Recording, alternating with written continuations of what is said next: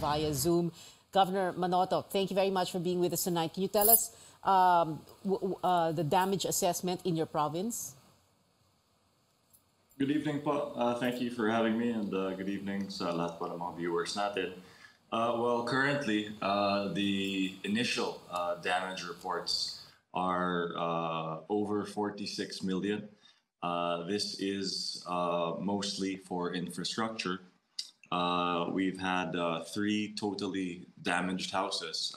Pumunta po ako kanina sa Badok, our southern border town, to one totally demolished house at may 71 po na partially damaged.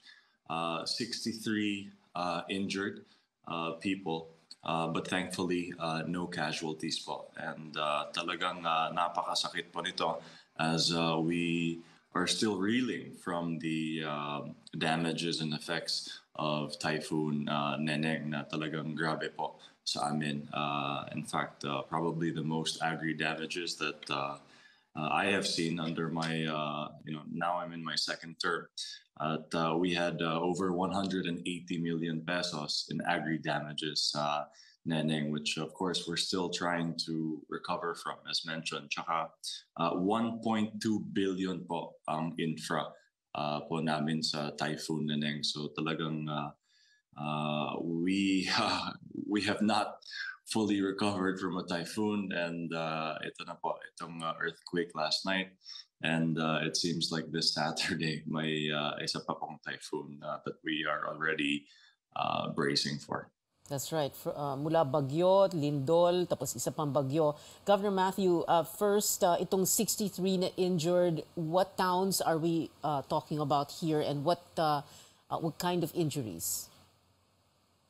Mostly either objects ay nahulog po sa kanila, mga cuts, mostly mga minor. Thankfully, we had 2 construction workers na I think are under observation para sa mga fractured, kasi actually nagtatrabaho po sila ng 11 p.m. They were up on the building that was that's being erected.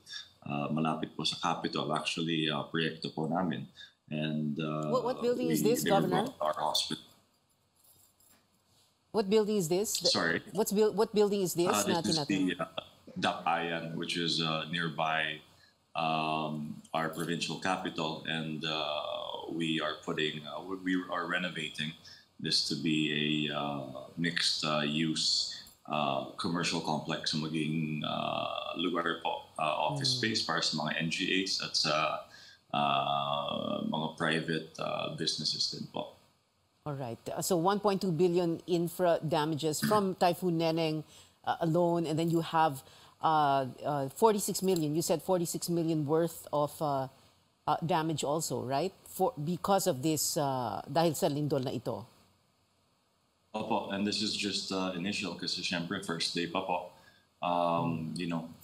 As you know, sa mga disaster, it takes a few days, at sadly, the numbers keep rising as time passes. Galing din po ako sa Matthew Marcos Memorial Hospital, our DOH flagship hospital dito po sa probinsya, and they actually suffered the worst infra damages that I've seen. Ang ICU po nila, was completely wrecked. At ang initial estimate po nila ay 20 million worth of damages. And of course, though this is a DOH hospital, syempre, ito po ay ang pinakamagandang hospital sa aming probinsya. So even if it's not under my watch, we really partner with them in ensuring na quality ang healthcare po namin dito sa probinsya. In terms of yung kanina sabi niyo 63 injured pero minor injuries. What about roads, bridges? So walang there are no places, no towns or barangays that are cut off because may severe damage to roads and bridges. Actually, there are 2 barangays in Pagudpud, Pansyan, and Pasaleng, the northern barangays. they're actually quite known for tourism, Panchan and Pasaling. They're after the Patapat Viaduct, and the national road there has uh, been covered and destroyed by a landslide na talagang noon pa nangyayari. Kaya kausap na po namin si Sec Manny Bonwan to a fellow Ilocano to help us naman kasi sabi ko po sa kanya na we need a long-term solution because this keeps happening and that area becomes isolated. Hindi lang po ang dalawang barangay sa Northern Pagudpud, pati rin po ang maliit na munisipyo composed of primarily indigenous peoples in the municipality of Adams, which they have been isolated for about 10 days now. So we've been working day and night. And I'd like to thank the AFP, the Coast Guard, and everyone. Umakyat po sila ng bundok para magdala ng supplies. And when I say bundok, I don't just mean one bundok.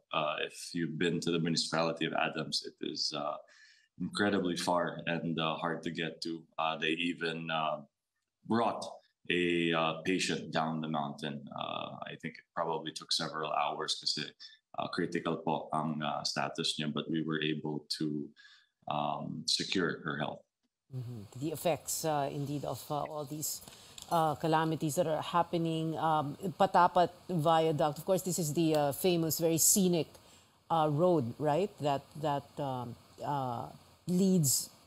There is that in the farthest northernmost part of the province, right? Right. Patapat Viaduct is a tourist destination known because it's kind of a road floating, kumbaga, over the coast. Very scenic. DPWH has plans to actually continue that sort of infrastructure to hopefully solve ito pong problema po namin sa Barangay Panchan sa Pagudpud. Of course, Pagudpud is the crown jewel of our tourism with South Beach being named one of the 25 most beautiful beaches in the world by Travel and Leisure. So, this does not pose a threat, of course, to Saud, which is further south. But, these beaches and bays in Panchan and Pasaling are quite beautiful as well. Just when we're emerging from this pandemic. Ilocos Norte Governor Matthew Manotoc, thank you very much for being with us tonight. Ingat po kayo dyan.